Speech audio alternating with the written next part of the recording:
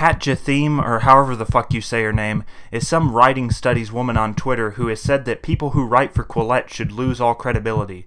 She's constantly railing against Quillette for supposedly being unscrupulous.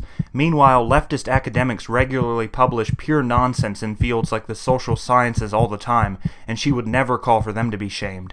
Let's look at some of the bullshit articles that leftist academics publish in humanities and social science journals. True and false are not objective, scientific, black and white concepts.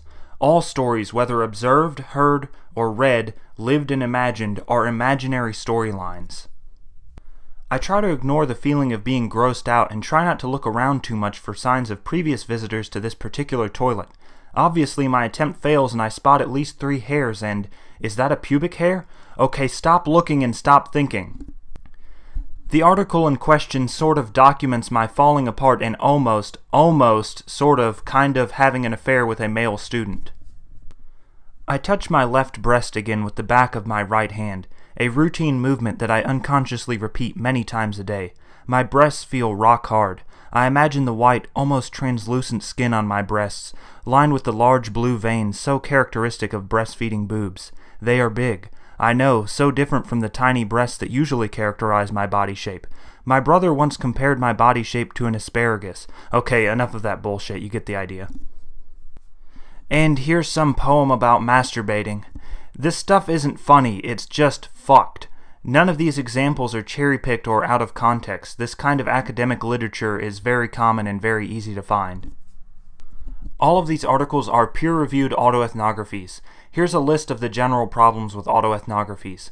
They blatantly deny objective truth and the difference between fact and fiction, they denigrate actual science, and they rely on irrational and unscientific methods like poetry, paranoid speculation, storytelling, word associations, and using a tiny amount of anecdotes.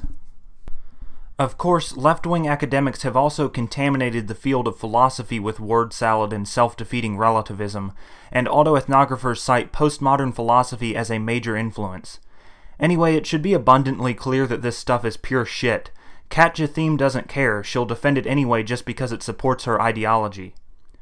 One of her big problems with Quillette seems to be the stuff on race, but she knows nothing about race realism or the race and IQ debate. She's merely offended by it, so she wants to ban it.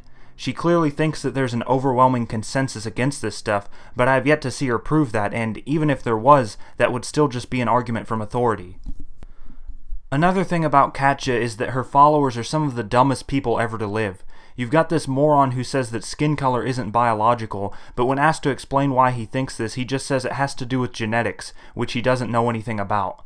Then there's this subhuman blob who thinks that debates about race realism or racial IQ differences are about speciation, which is just patently absurd and proves he hasn't spent a single second investigating this topic.